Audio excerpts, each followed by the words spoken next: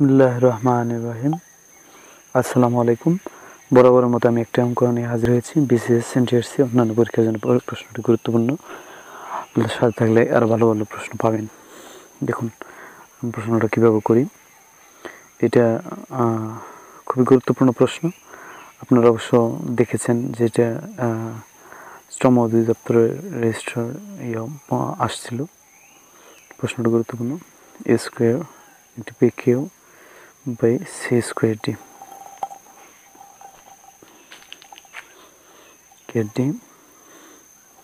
কে ভাগ করা, অর্থাৎ ভাগ চিহ্ন ভাগ দিতে হবে। যেটা ভাগ করতে বলা হয়েছে আমরা ভাগ চিহ্ন দিয়ে নিলাম। ভাগ চিহ্ন দিয়ে আমরা এ Q B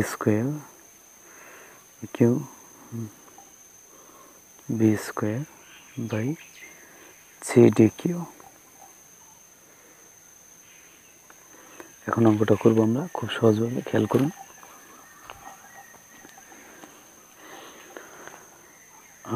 A square B Q by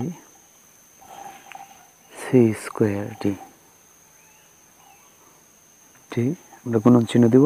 এখন গুণন চিহ্ন দিলে যেহেতু চিহ্নটা পরিবর্তন, সেহেতু এখানে আপনার সংখ্যাগুলো পরিবর্তন হয়ে যাবে, সিস্টেমটা পরিবর্তন হয়ে যাবে। সিডি কিউ উপরে চলে গেল, এ কিউ বি স্কোয়ার এটা নিচে চলে আসলো।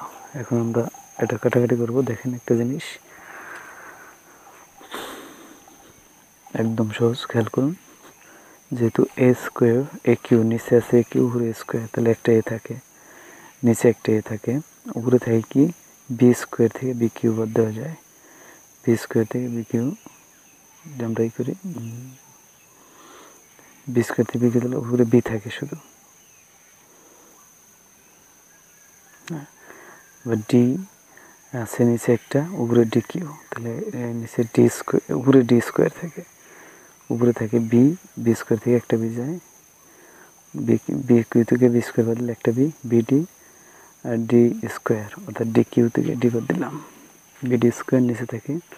দেখেন এ স্কোয়ার থেকে কিউ বাদ দিলে, এ কিউ থেকে এ স্কোয়ার বাদ দিলে থাকে, আর সি স্কোয়ার থেকে সি বাদ দিলে থাকে শুধু সি, তাহলে নিচে থাকে এসি।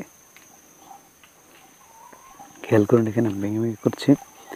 উপরে স্কোয়ার নিচে এ কিউ, তাহলে উপরে থাকে 1, নিচে থাকে এ, এরকম সবগুলোই কাটাকাটি হচ্ছে।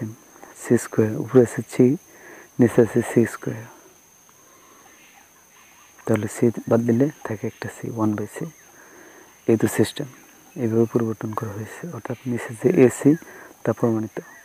আর ডির বিষয়টা হলো ডি কিউ থেকে ডি বাদ দিচ্ছে, তাহলে উপরে ডি স্কোয়ার থাকে, আর বি কিউ আছে, নিচে বি স্কোয়ার আছে, তাহলে একটা বি থাকে। ওকে, ডান। ধন্যবাদ ভিডিওটি দেখার জন্য। সাথে থাকুন, আর ভালো ভালো কিছু পাবেন। ধন্যবাদ। আসসালামু আলাইকুম।